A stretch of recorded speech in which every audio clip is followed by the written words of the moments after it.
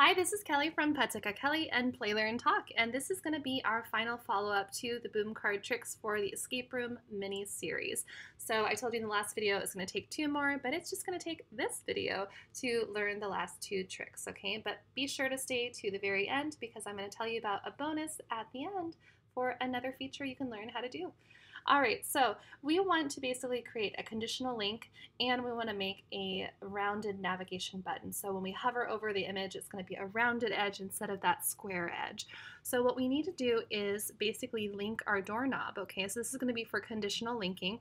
So you need to make sure you are in a FlowMagic deck. All right, so you go up to details, hit FlowMagic. If you're having any problems with not having a link to button, it's because you don't have the FlowMagic set. So we're going to click on the image that we want to make our link. Okay, this is essentially our next button or our submit button, but we're just choosing to use a circle, okay?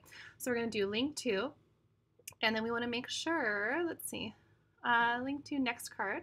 And conditional link is ticked, okay? And then link if wrong, we want it to go nowhere. We want it to stay on the page, okay? So let's go ahead and test this out and make sure everything is working. All right, so for our conditional link, when we put the incorrect key and we hit submit, it should pop it back. It does, okay? So this is our other incorrect key.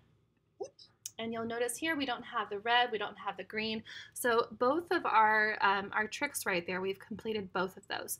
Now our third trick though, when I bring over this key, it doesn't matter which key I bring over, but when I bring over a key and I hit this button, when I hover over this button, see how there's a square there? Like it's okay, but we really should have a rounded edge. It would look much nicer. So that's what we need to go and do right now. Okay, so let's go into the boom workstation and loading. Okay, I'm going to scroll down and we're on this page right here. So at this point, what we need to do is actually make another image to go on top of this, and we're going to pull out a caption pick for this.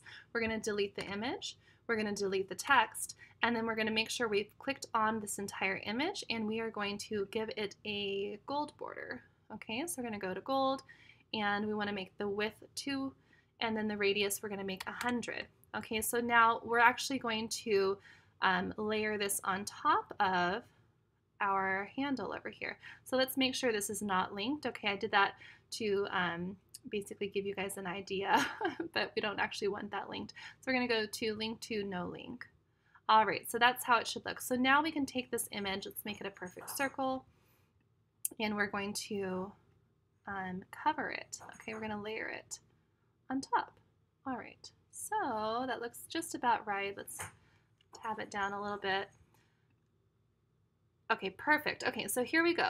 Now we need to link this item to the next card, hit conditional link, and then link no link, okay? Now it's very important, this last tip. So we want to make it draggable, okay? So we're going to make it draggable, and the reason we're doing that is because this needs to be draggable. So remember a couple videos ago, I was like, oh, make it draggable, and then don't make it draggable. Now we're going to make it draggable again. So we're making it draggable, and we have to make this draggable because if we didn't make it draggable, then it would fall back behind and not work for us, okay? So, sorry, this is like not the right size. Okay. That looks good. Now let's go preview it. Okay, so when we hover over it, now it works. Okay, so basically now it has the round circle around it. Okay, so I'm very happy with that. Okay, all right, so in the next video, our bonus surprise that I didn't tell you guys about is I'm going to show you how to randomize the keys. So we're going to make them different sizes, and we're going to make it so that the correct answer is not always in the same place, which would make it really fun for your escape room. So be sure to, I hope you're subscribed already, but be sure you're subscribed so that you're notified when I post that next video so you can learn how to do that in your boom card escape room. All right, guys, bye.